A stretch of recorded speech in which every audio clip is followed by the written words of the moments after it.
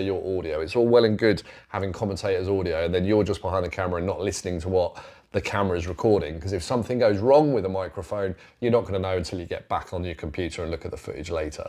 So having some headphones plugged in, someone dedicated to monitoring the audio is really important, so your camera needs that.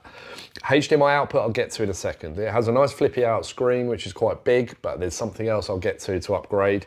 It has a big battery. This is an aftermarket battery, which covers an entire football match. We've got 2 of these now though, just in case. This one also has dual card slots. So I'm recording to one card and it's copying to the other card. So if you have a card failure, you've got your footage on 2 cards. So that's very important, and that's why this was a little bit more expensive as well. But there are things to look out for. I'd go for the biggest sensor. Make sure you've got an external microphone input of some kind, not necessarily XLR. Make sure you've got a headphone monitor, and make sure you've got a remote control and a HDMI output.